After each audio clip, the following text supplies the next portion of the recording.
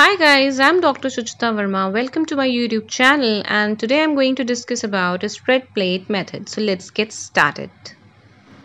Now, the spread plate method is a technique to plate a liquid sample containing bacteria so that the bacteria are easy to count and isolate, right? Now, this technique it ensures even distribution of bacteria over the surface of an agar plate medium. Now let us start with the protocol for this method. So for a general idea, what we are going to do is that we are going to take a small volume of the bacterial suspension, and then this small volume is being spread evenly on the agar surface using a sterile bent glass rod as the spreading device. Now this bent glass rod is called the spreader, right? An important point here is that each medium plate is spread with a single inoculum of the bacterial suspension.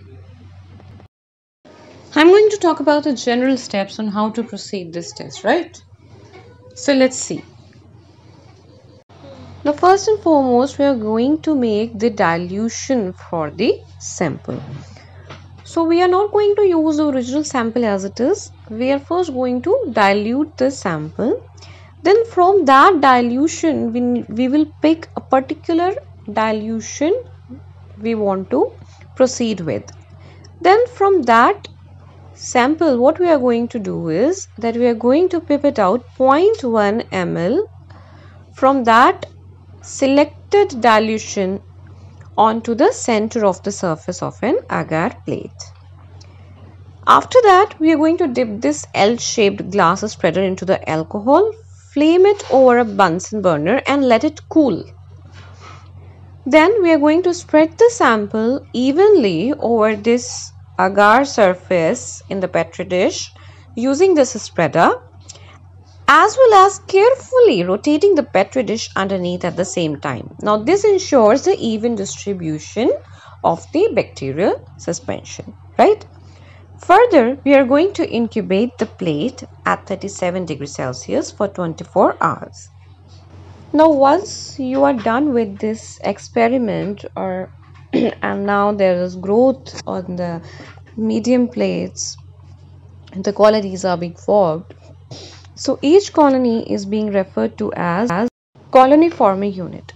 Now the point is that it is not one bacteria, it is one colony forming unit that is going to give rise to new CFUs, right?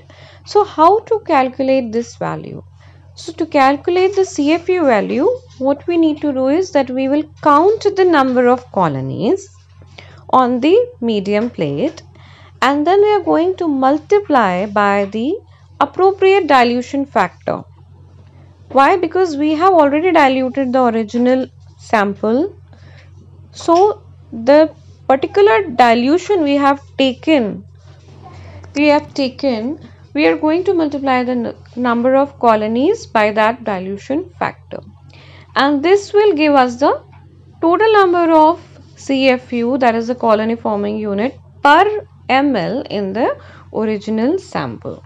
So this is how you are going to proceed for the method, right? Now this method has some advantages as well as disadvantages. Let us discuss now. Now among the advantages, we have the very first advantage is that it is used for viable plate count. So all the living bacteria, you can count them, and that will give you the total number of CFUs, that is the colony forming units, on a single plate. So it is basically a very good method for the enumeration of the bacteria. Another thing is that you can calculate the concentration of the cells in the broth also. If the sample is not plated, then you can even calculate in the broth also.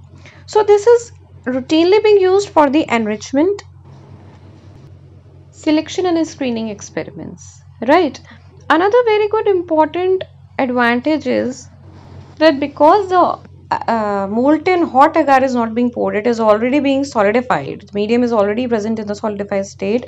So any microorganisms which are heat sensitive are not being affected. So even they can grow, right? Also, no subsurface colonies appears in a spread plate. So isolation of the organism is very easy because all the microorganisms, they will grow only on the surface. Now when we talk about the disadvantages, the very first thing is that strict aerobes are only favored, while if we talk about microaerophilic, they tend to grow slower. Also the dilution should be accurate so that we will get different colonies at a particular distance, so that they are easy to isolate and they are easy to count also, right? Sometimes what happens is that we face problems like crowding. The colonies gets very crowded. In that case, we cannot count, so the enumeration becomes very difficult. So to avoid crowding also, we need to dilute the original sample. Say if we use the original sample as it is, supposedly you have taken soil sample, so you need to dilute it. If you will not dilute it, then you will not get different properly spaced up colonies. You will get crowded colonies. Maybe even you can get a lawn also, lawn. So in that case, if you get a lawn, you are not able to isolate the colonies, right?